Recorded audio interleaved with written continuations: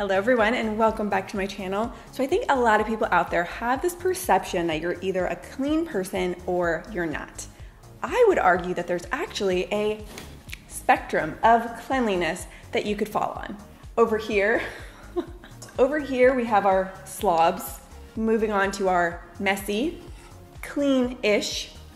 Then over here are the tidy people, and all the way at the top are the neat freaks. Now I know a lot of you watching probably assume that I'm a neat freak, but in reality, I'm somewhere over here in the tidy zone.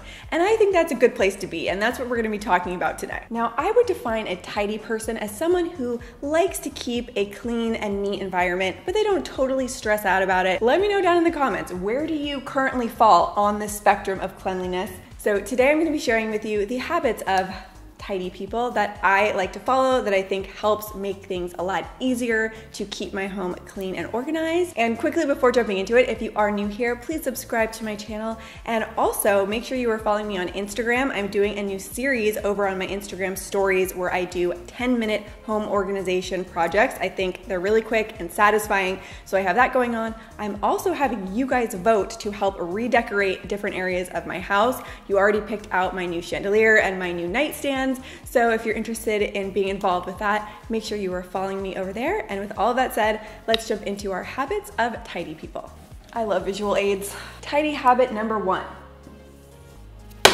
Tidy people never leave a room empty-handed. They're always bringing things back to the place they belong. For example, in the morning when I wake up, I will grab whatever clutter is on my nightstand, maybe a water cup, trash, and I will bring that with me out of the room into the dishwasher or throw away my trash. After I've been working at my desk, I will grab my coffee mug and I will bring it back into the kitchen and put it in the dishwasher. So this is just something to be cognizant of. Every time you leave a room, just try to grab something, bring it with you, and bring it back to its place. Habit number 2, clean a little bit at a time or in small batches versus a lot at once. This is just gonna make your life so much easier. For example, instead of waiting several weeks for all of your laundry to pile up, you have no clothes to wear, and having to spend a whole day doing laundry, do a couple small loads a week. It's gonna be really manageable. It's gonna take a lot less time. It's gonna be less of a burden, and you're more likely to actually get it done, and that way a huge mess doesn't accumulate. This also applies to your dishes. Instead of letting the entire sink pile up of dirty dishes,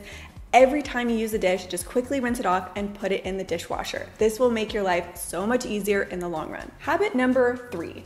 Tidy people have set routines for when they get their cleaning done. They don't just leave it to chance or do it when they feel like it. They have a set time where they typically will do their cleaning. Now, if you watch my block scheduling method video that I posted a few weeks ago, I highly recommend you watch that one. It's one of my favorite videos I've done in a while. I share in that video where cleaning falls into my daily routine. So one thing I recommend doing is just think about your schedule and where you could build in a little bit of cleaning time every day or every few days so that you could get it done. Tidy habit number 4 is tidy people don't over decorate and they don't overstuff their space. When you have a home with stuff and clutter and decor everywhere, it's just going to visually look very cluttered, and it's gonna make it a lot easier for messes to happen because there's already stuff everywhere. It takes very little for that stuff to become a giant mess. You guys have seen my home tour videos. You know that I have a very minimal aesthetic. Some people even think it's too minimal, but I would argue it makes my life so much easier to have less stuff because there's just less stuff to clean in the first place. Tidy habit number 5 is clean first, rest later. I always make a habit to do what I have to do first, get my cleaning done, and then relax after. Once you start relaxing, you're watching TV, you're on your phone, it becomes so challenging to get the motivation to get up and start cleaning, which is why I just have the habit to get it done first and then reward myself with resting afterwards.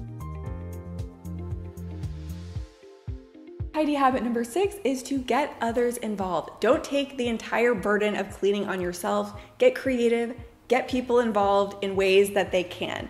So for example, my husband is in charge of doing the dishes, and you better believe the moment Carter is old enough to start helping around the house and start helping with cleaning, he's gonna be doing it. Tidy habit number 7 is to have a place for everything. When everything has a place, you know when it's out of place and you know exactly where to put it back. This comes from the Marie Kondo method. She talks about this a lot in her book, and I fully agree. Now, if you're thinking I have way too much stuff for every item to have a place, that's probably part of the problem, that there's too much stuff in the first place. So you might want to start with decluttering and then get to a system where every item has a specific place where it belongs. Tidy habit number 8 is my personal favorite, and that is work smarter, not harder. I like to follow a lot of hacks and shortcuts and make my life easier with my cleaning. The biggest thing that's happened recently that has completely changed my life is getting a robot vacuum, because that cuts out about 10 minutes of cleaning time every single day, and that adds up very quickly. So now my vacuuming is done while I sleep. I wake up with clean floors.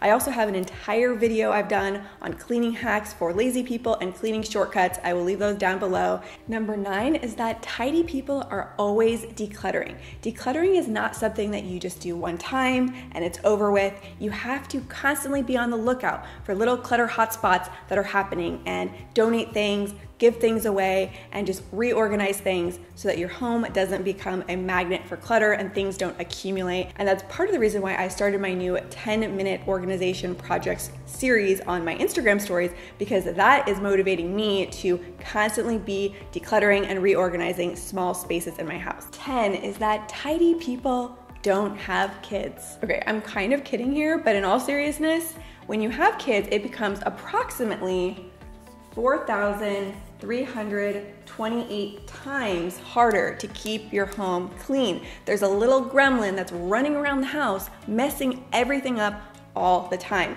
And this is actually per kid, it becomes that much harder. So really what I'm trying to say here is that if you do have kids, just know that things are not always going to be clean all the time. There's a new standard, I think, to set for yourself and to kind of relax. I don't stress out too much when things get really messy. I know I'm going to get to it. I know it's not that big of a deal. And I would just say, give yourself a break. I try to as well, and just do my best. All right, so those are what I would consider to be my top 10 tidy habits I like to follow to keep things clean around the house. If you did enjoy this video, make sure to subscribe to my channel and follow me over on Instagram. If you are a mom watching this video, I also have a second channel, which is for kids and parents. Next week, I'm sharing my video finally on sleep training, so make sure you are subscribed over there. Also, just gonna fill you guys in that the video I have going up next Sunday is the scariest video I have ever posted on my channel, will ever post on my channel. I'm super nervous about it. I hope you guys are gonna like it. So be on the lookout for that, stay tuned, and I will see you soon with a new video. Bye.